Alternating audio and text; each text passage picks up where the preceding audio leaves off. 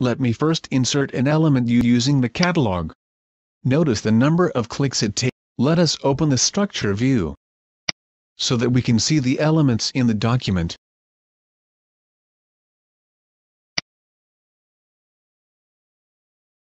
Now let me open the Elements catalog to insert elements using the UI. Keep the cursor at the insertion point. Select an element and click Insert. Let us see the insertion in the structure view. This is ADL. And it took a lot of clicks to insert.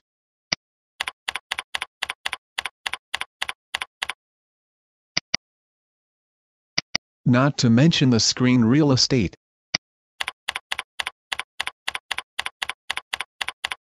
Let me delete the DL element and we will insert it in a much faster way using the keyboard.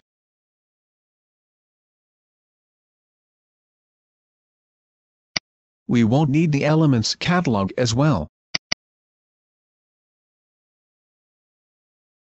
Place the cursor at the insertion point.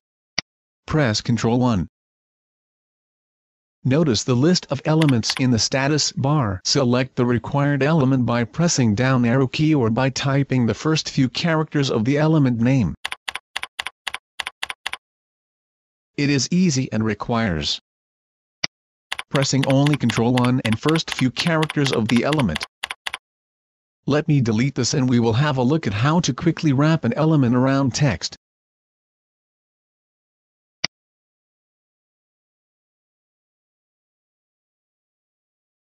Let me make select April. Press Ctrl 2. Type E to make April bold and press Enter. Let me do it one more time.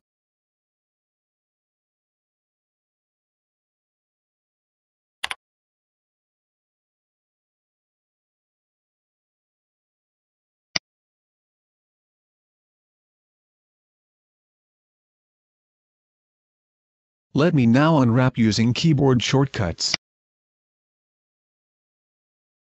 Select the element. Press Alt-L in menu. Now you can just press the alphabet U or click Unwrap. Let me unwrap April too.